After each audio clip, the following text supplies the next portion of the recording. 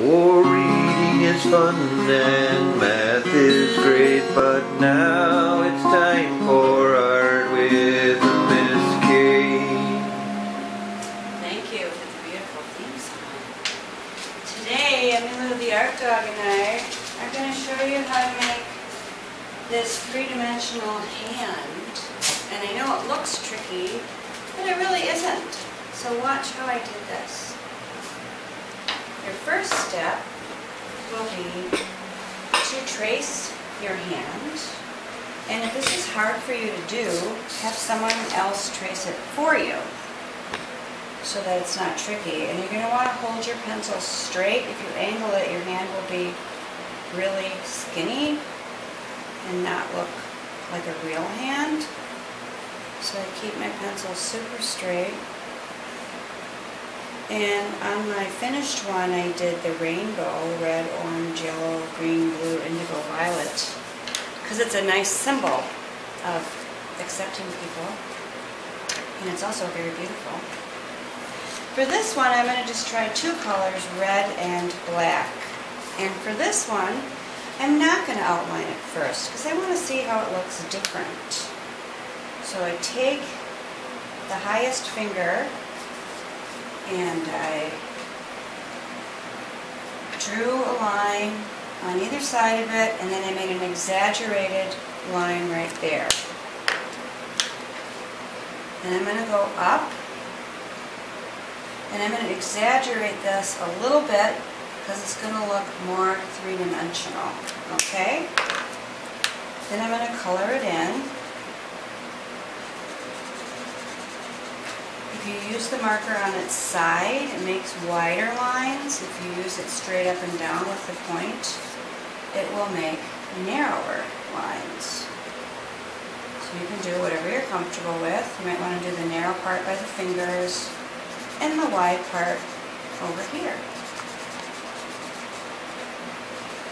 You can also start at the top of the page with your lines.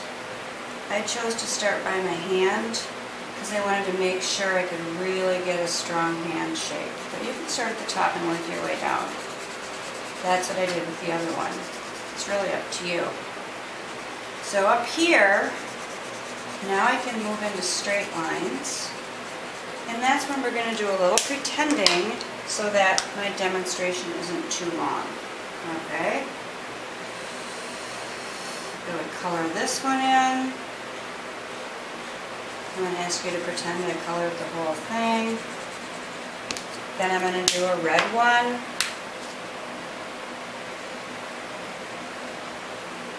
And I would color it in all the way across. You can pretend. I would do a black one. And by now you probably understand the pattern. I would continue that until I filled in this part. So now I'm going to go to my red. And when I get to the finger, I'm really going to make sure I round it up. That's the secret to having it look very three-dimensional, okay? And if you're more comfortable outlining the hand, go ahead. I chose to show you one of each, just so you have choices. And I'm going to have you pretend that I go all the way across. Now I do a black one. Again, exaggerate the curve of the fingers, keeping the part between the fingers straight.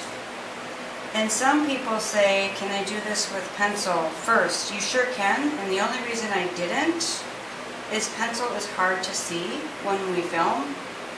So I have to be aware of that when I teach this way online, of what we can and cannot see filming, okay? But if you're more comfortable starting with pencil, by all means, start with pencil.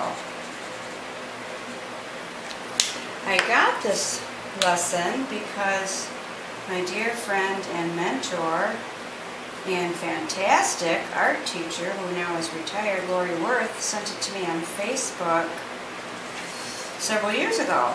and I've done it at school a few times. Not recently, but I thought it would be cool to revisit it. You don't have to use markers if you want to use colored pencils. If you want to use crayon, you can. I've never tried it with watercolor. I bet you it's possible, but it might be trickier because watercolor can move around. But if you want to challenge yourself, try one with marker first so you get the hang of it, and then go ahead, try one with watercolor. I do have a watercolor version. Unfortunately, it's at school, and it was more challenging. But sometimes I like to challenge myself as an artist so I can get better, more skills artistically, so I can improve my skills. When you don't outline the hand with Sharpie, like I did in the first one, it does look different, as you'll see.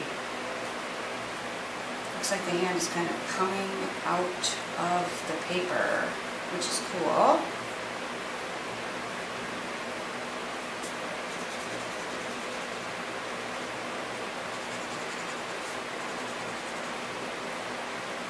There's a lot of ways you can try this. You can try this by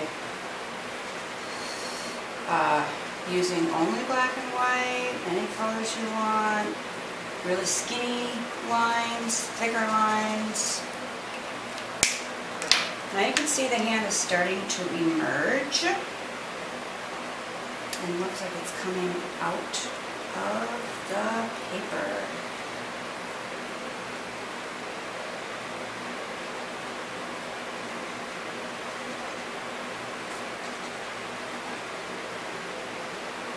And the more stripes you add, the easier it is to see the hand. I'm just going to do one more stripe, and then we're going to pretend that I'm done so that my lesson isn't too long. But can you see the hand coming out? I can. I hope that shows up in film. Looks almost a little spooky.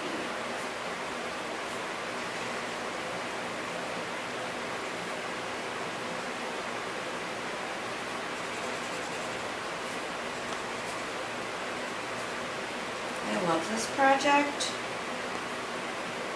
I think it's really fun, and it's actually a lot simpler than it looks.